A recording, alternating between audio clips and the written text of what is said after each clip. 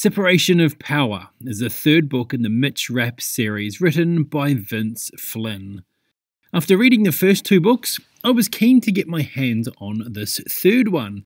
Separation of Power picks up soon after the events of the previous book, The Third Option, and given the nature of the abrupt ending of that previous book, this is a direct sequel and continuation of that previous story.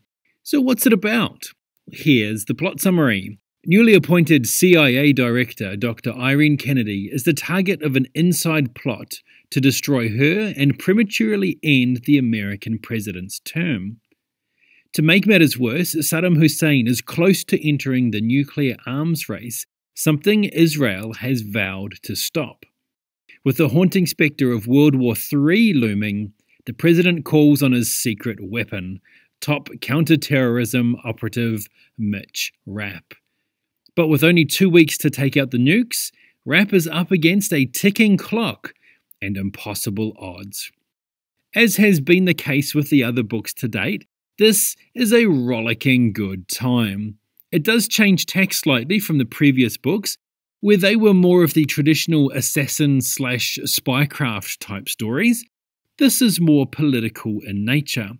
I like how Flynn has done this, as it gives another angle for him to work in as an author, and he's not married to one type of storyline. It allows for other core characters to be brought in and developed, and for other areas to be explored, all the while maintaining its core action.